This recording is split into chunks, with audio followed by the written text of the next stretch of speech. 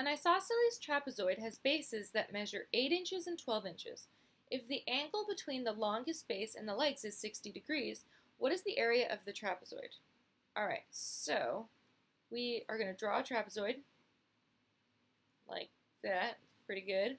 It's an isosceles trapezoid, so these legs are congruent there. And we have these angles as 60 degrees. And I'm just going to drop these lines here. Alright, so the bases are 8 and 12. So this one's 8, this is 12.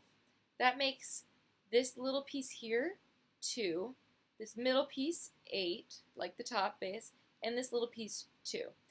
So we're dealing with a 30, 60, 90 triangle, because these are right triangles here.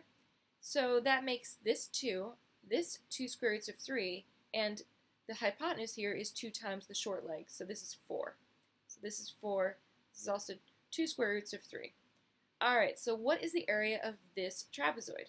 Area equals 1/2 the average of the bases, B1 plus B2, times height. So area equals 1/2, base 1 is 8, base 2 is 12, times the height, which is 2 times the square root of 3.